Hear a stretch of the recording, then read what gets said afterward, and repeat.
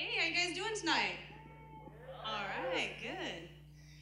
So just to get started off, I really hate Girl Scouts. There's a reason behind it. My dad left us for the Girl Scout leader. Totally not his fault. She needed her home wrecking badge, okay?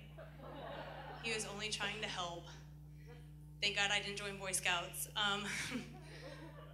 But it's affected me for the rest of my life. Now, every time I see a Girl Scout, I just punch that bitch right in the face.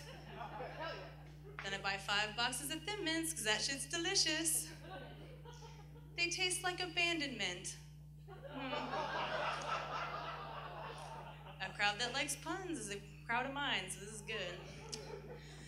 This is a new joke. I just want to tell you the title of the joke, because I think the title might be funnier than the actual joke, but it's called Never Shake a Baby, the Matt Howman Story. One of my boyfriends, when I was in high school, his mom had a sticker on the back of her car, and it said, "Never, never shake a baby." And I thought that was pretty funny, you know, because why would you just have that on the back of your car? Turns out, I told him it was funny, and he said, that's because my brother-in-law shook a baby to death. Don't worry, you got the last laugh, he was gay. Okay, that was a new one.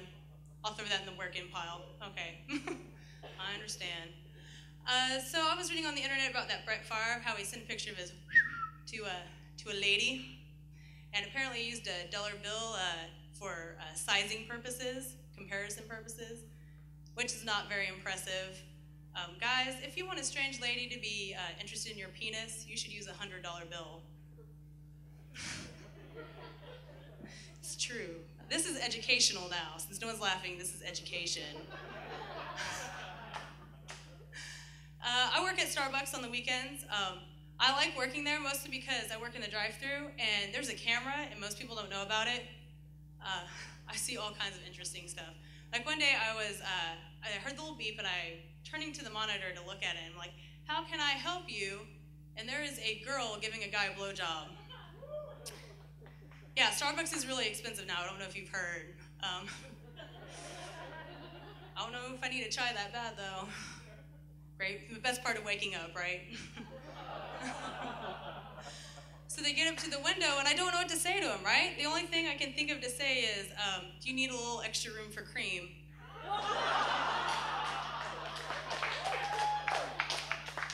All right, I know where I need to go now. Let's see what else. Oh, I went to a hockey game with my husband. I love any sport where the referee has a 98% chance of getting punched and it's perfectly legal. Oh my God, so awesome. During the game, we saw one of the players take his skate off and stab another player.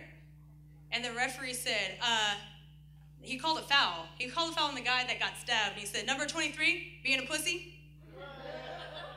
It was the best Pee Wee League game I've ever seen.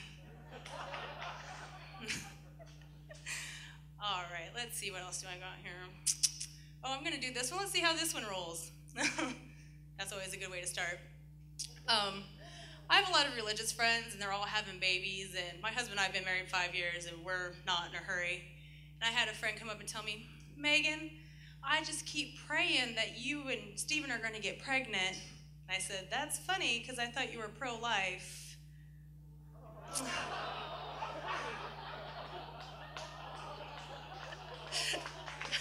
Yes!